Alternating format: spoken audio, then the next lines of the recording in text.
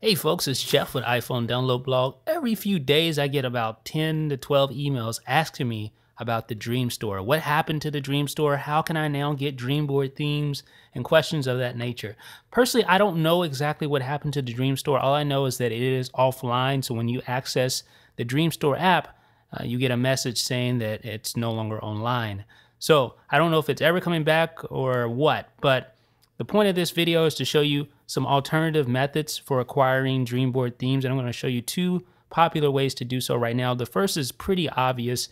It's Cydia, and Cydia does have a specific DreamBoard section if you did not know. I'm going to show you that right now, and that's pretty interesting. So all you need to do is go to your section setting on Cydia right here at the bottom, and if you scroll down all the way down to themes, you'll see a DreamBoard section for themes in Cydia.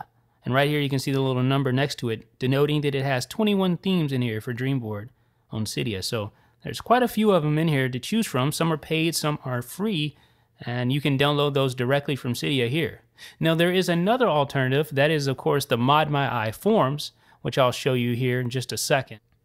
Now the ModMyI Forms have a wealth of different DreamBoard themes contained. Probably every DreamBoard theme that was ever released, you're going to be able to find here in some way or fashion. You'll see winterboard themes in here as well, but you'll also notice a healthy dose of DreamBoard themes on the ModMyI forum. So I definitely encourage those who are into DreamBoard to visit these forums.